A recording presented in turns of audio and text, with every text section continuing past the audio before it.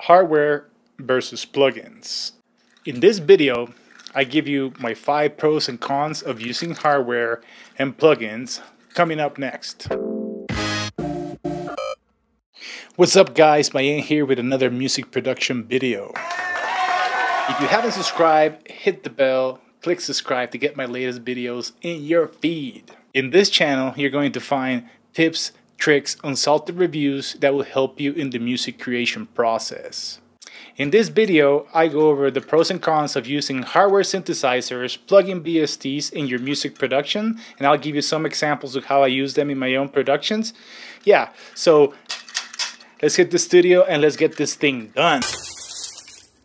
Alright guys, so we're going to start with a little bit of how I set up my analog gear before I start making music, and I'm going to time it as well and see how long it takes me to set everything up. What you're hearing behind is what I was making after I got this setup going. But one of the interesting things is that, you know, I take everything apart, take all the cables off, especially from like the modular synthesizer, so I can start from scratch every time that I'm making music. So I don't have like this predetermined way of making music. Every time is different, right? So as you'll see in this video, it's gonna take us a little bit longer. So throughout the process of me setting up and everything, getting ready, I'm gonna go through my pros and cons of each setup, you know, of doing like VSTs and doing hardware, and yeah. But the videos that you're gonna see, one video is gonna be me setting up my hardware like rig to start making music, and the other one's gonna be setting up my VST rig with my laptop, so you get to see that too, and how long it takes, and which one's the clear winner. So which one do you think is gonna be the winner? Okay, so let's get to it. Let's go through the first 5 pros of using VST plugins, right? The first one is depending on how you get your VSTs, right? If you can get them to a special shop, and I don't think that you should do that, but you know, it is what it is in this day and age.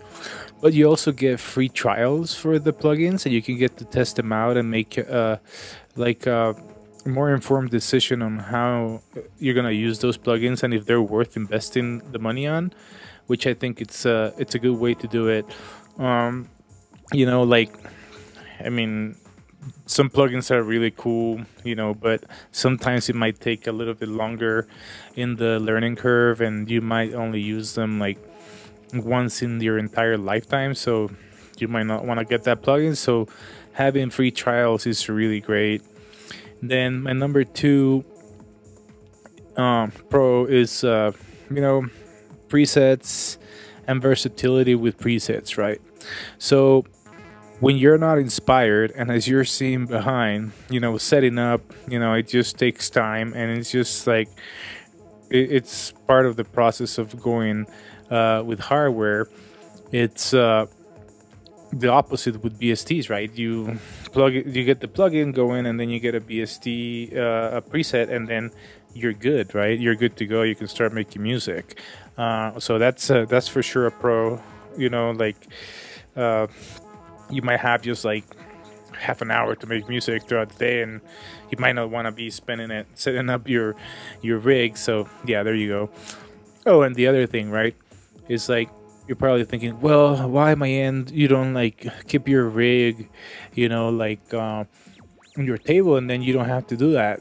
Well, 2 things for that. One, I have a baby. I have a 17-month-old, and if I were to do that, he would probably want to hang out at the studio doing his own music, and at this age, I don't know if that's wise, because I like my gear.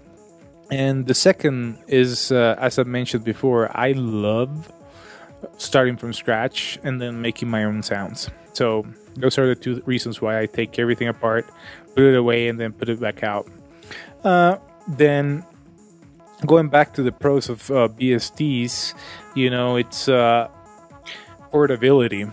Right now, if you wanted to do a VST only like rig in your computer, you can totally do that, and you only need a laptop pretty much, right? And later on, if you want to invest some money, you can get into building getting a sound card and like all this other stuff. In my current rig, for when I travel, I have a MacBook Pro. Then I use the Arturia KeyStep, and I use the Universal Audio Aero, and it works really, really, really great for me. So yeah, my fourth pro for VSTs, it's for sure the fact that you just open your DAW and then you're good to go, right? You don't have to like figure out some other things that I'm going to point out as cons for hardware later on in this video. But yeah, that's for sure something that is key when you're making music, right? Sometimes, like I said, you only have 30 minutes, so you want to like make them count, and opening up your DAW and not worrying about like latency when you're recording and like all these other crazy things that go on with hardware. It's a good way to go. Also, if you really think about it, price, right? So as I'm going through here, and I look at my hardware rig that I have here, I'm still missing a couple of key elements that they're not in the shot that I was doing for this setup. But just if I start racking up numbers, there's a lot of money invested in hardware, right? While in plugins, you're able to get free plugins. There's a bunch of like really nice free plugins out there. You can get them through Splice. Some of them, I think Serum, you can pay as you go, and then as soon as you get to the amount that you're supposed to like pay for that DAW, then it's yours. So you only pay like $9 a month or something like that. I'm not entirely sure about that. So and then if you feel in the need of special shopping them, that's something else that you do, right? So yeah. So now, after 14 minutes of talking, 15 minutes, I get to start making music with my analog rig, as you can see in the video. So for sure, even though this part of the video was sped up, 15 minutes to set up your rig if you're doing it like I am, right? So let's move to the pros of hardware. Okay, so I think that one of the main reasons why I started getting into hardware is the limitations, right? Like you don't have 1,000 presets, to start like making music. So for instance, like with my like modular, you have to start patching, before you start getting some sounds. So your creativity like plays a big role on that. The other thing, my number 2 pro with hardware is that you get your unique sound. So like for instance, like if you look at having a modular synthesizer, you have to like let it warm up before it actually starts sounding good, right? And then you might plug in one of the cables in the wrong module, but you get this awesome sound.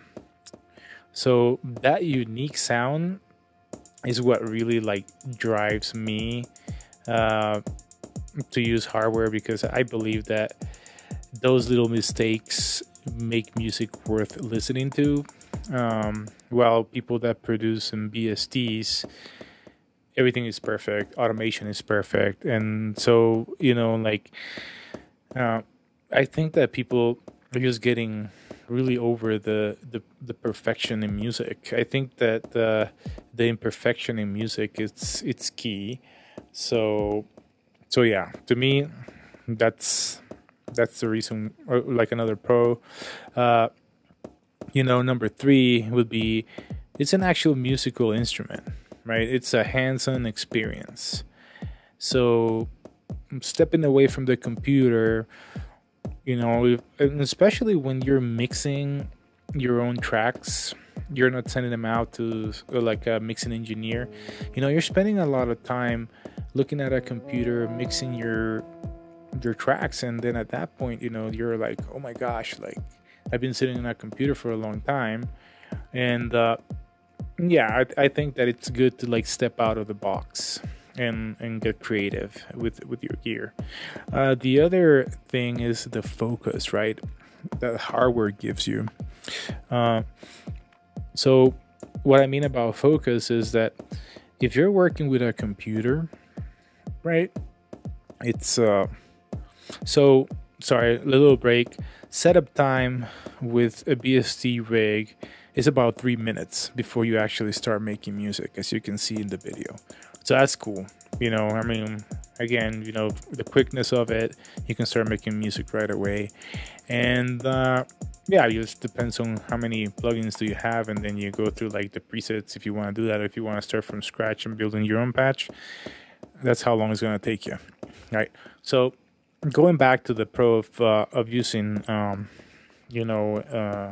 hardware is the focus, right? So if you're making music in the box, you have your computer. So usually, you have ways of like going to social media, and like things that take the focus away from like the music making time. So I think that that's also great when you're doing like a hardware rig, and then there's no computer crash, right? What I mean about no computer crash is your RAM, your CPU is not gonna get oversaturated, and you're jamming, you're getting the groove going, but then all of a sudden like your computer stops, Logic stops, or Ableton stops because RAM doesn't hold whatever plugins that you're using, and then you're like, oh, like then you're trying to figure out that part. So yeah, those are like my 5 pros for hardware. And then I'm gonna go over like my 5 cons for VST plugins, right? And some people get PAS, which is plugin acquisition syndrome, where like every time that somebody comes up with like a new plugin, you want it. So you end up having like a million plugins, but you only end up using like 1 or 2, and then you have spent time, money, trying to figure out how those plugins work. So yeah, I used to do that, and then I eliminated probably like 95% of the plugins that I had, and now I have probably like I don't know, 10 like synthesizer plugins that I make music with. Some of them are from Arturia, the other ones are from Korg, and I think the Ace is from UHE, and that's about it. Oh, and like I'll see if I keep on naming them, remembering like the ones that I have, it's crazy. So yeah, that's one of the cons. Presets, right? People sometimes don't even change the sound of a preset, so every track out there tends to like sound similar. Then you have updates, right? So you're working on a track, or you want to start working on a project that you had done a couple of weeks back, but then all of a sudden like you turn on the computer and you start working on it, but you need to like update. So that's time, it's time consumption.